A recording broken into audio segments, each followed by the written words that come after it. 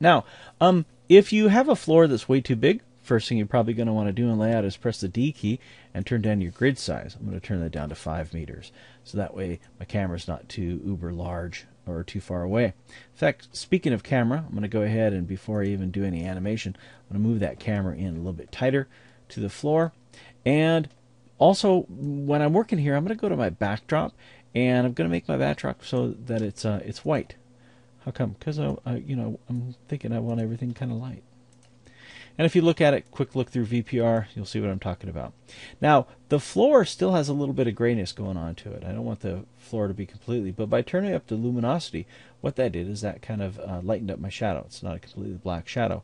Now, I'm going to go ahead and I'm going to go back to texture, shaded solid, and I'm going to change the light. I'm going to hit the P key, and I'm going to go with some point lights. Again, this is going to speed up my render time, but if you want something to look really, really cool, tossing in an area light, much better. But I'm going to go ahead and actually toss in 2 lights.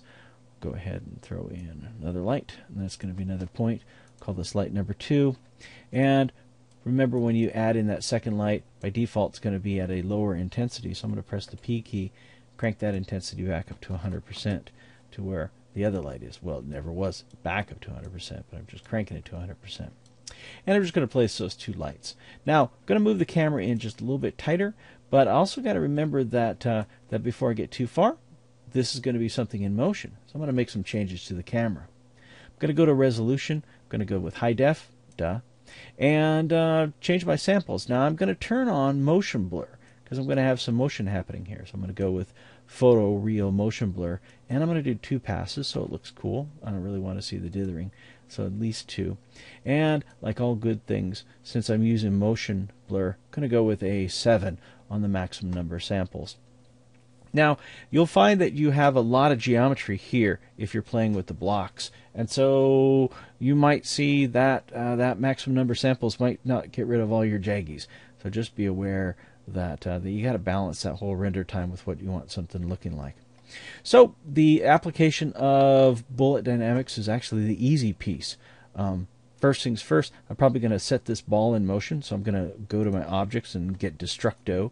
And I don't want it really on the ground, unless I want to go to na-na, na-na, na-na, na-na, na-na, na. No, I don't really want the shark ball happening.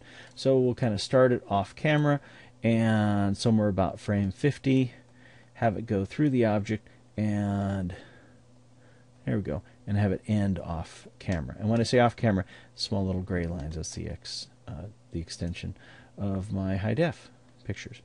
So then it's just a process of somewhere around here, starting with, well, your bullet dynamics. I'm going to go ahead, and since the ball's already selected, that's going to be a kinematic body in motion. I'm going to go ahead and select the tower. That's going to be my parts body. It'll go ahead and it'll decompose those, and actually it'll do a dynamic for, yeah, I know, it's kind of looking like it's going through the ground, because the ground's not a ground yet. So I'm going to grab this, select the floor, and that's going to be my static body. Okay, a couple of changes that I'm going to want to see, though, before I get too far, is that you should always go into your item properties, all right, item properties, and make some settings. So on my kinematic ball, I want to have just a little bit of a collision margin, 0.01, and that is something in Lightwave that's kind of always a piece that seems to help. And they even mention that in the addendum, the Lightwave 11 addendum underneath the bullet stuff. And I'm going to go into the same thing here at a 0.01 10mm collision for my blocks. A couple other things I'm going to do with the blocks, though. I'm going to make them a little more dense, and I'm going to turn down the friction, and not by much, but I'm definitely going to get rid of any bounce. I don't want any bounce happening. I'm just going to turn that bounce to 0.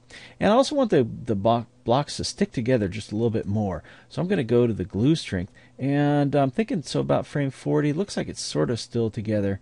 I'm going to turn that glue strength up just a little bit, 30% maybe, so that it kind of holds the shape just a little bit longer. And there we go. That actually looks a lot better. And that is those changes that I made there strictly to taste. What you do and what you're trying to create could be completely different. With the floor, I'm going to take the bounce down to 10%. I want a little bit of bounce, but not much. I could adjust the friction if I wanted to. As for the kinematic one, again, same thing here. If I want to play around with any of those, it's going to be completely to taste. Bounciness, I probably will turn that down. Actually, I'm going to turn that off completely. Going to go ahead and press 0. Now you'll notice every time you make a change down at the bottom of the screen, Lightwave is recalculating the bullet dynamics, and that's just kind of how it works. In fact, one of the things that it says in the Lightwave manual is that it tells you that when you get your settings to move your playback head to the end, and it will calculate all of the simulation frames for you. I found that when I do that, my computer crashes. Yeah, I know, one of those things. So let's give it a test run. I'm going to go ahead and hit the play tool, and I got actually got two little bit of a problems. First of all, my ball misses the object. Holy smacks! I didn't even check the top view or the right view, and yeah, there's the top view. Oh yeah, there's my line. Nice job. There we go. I'm supposed to be teaching a lesson, and I don't even completely get it right. So this is actually a good case where if you want to make a change, the suggestion is that you turn off the dynamics button, and then that way it doesn't do any calculations until you actually make that change. And so then you can enable the dynamics, and you'll see the change. So, but your window that I'm looking through here, it still started to crash before the ball even gets there. See, the ball gets there right about frame 16. And so what can I do? Well, I don't want anything to happen until frame 16. So I'm going to just tell Lightwave to not calculate any bullet dynamics until it gets to frame 16 when the ball makes that first smack. In fact, I'm going to tell it to, at 15, I'm going to put a keyframe on the planks. Now, if I put a keyframe on the planks by just pressing Create Key and frame 15, say OK, I can go back into the item properties for the planks, which is right there, and I can tell it to not activate until it has the last keyframe. And so by making that keyframe, what I'm doing is I'm telling Lightwave to hold its shape. It's kind of cheating a little bit, but it depends upon how you put the model together and the weight of the model and how the boxes or pieces are sitting together. And so realistically, remember that this is not a perfect simulation, but it's a pretty good simulation. So I cheat just a little bit by telling it to hold its shape until the ball smacks it. And then when the ball smacks it, I get more of a realistic smack, and the wall kind of just falls on down right in there.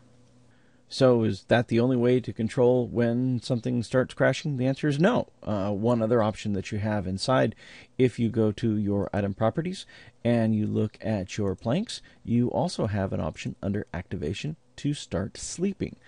Sleeping means that it's not going to do anything until something hits it, very much like setting the keyframe. When would you use this in different from setting the keyframe? Well, this time you don't have to set the keyframe, but it may be something that if you want to control when something starts falling apart, setting the keyframe could give you more control. Start sleeping is just going to be something that won't happen until, well, you actually get a crash. Here's an example. I got this one on start sleeping, and this is a slightly different view. I have an object that's rolling this time, and the ball is just going to kind of roll across the screen and going to come on down there. At this point, then, what you're really going to do is maybe set a nice little camera motion, and if you don't like the speed that it's happening, because it's fairly fast, I could slow things down.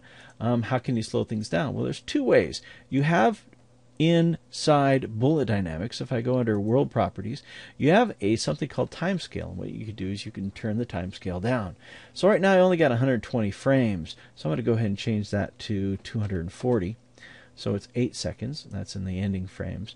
And if I were to set it to 240, I'll find that somewhere around the 80 frame mark, all the blocks hit the ground. Okay?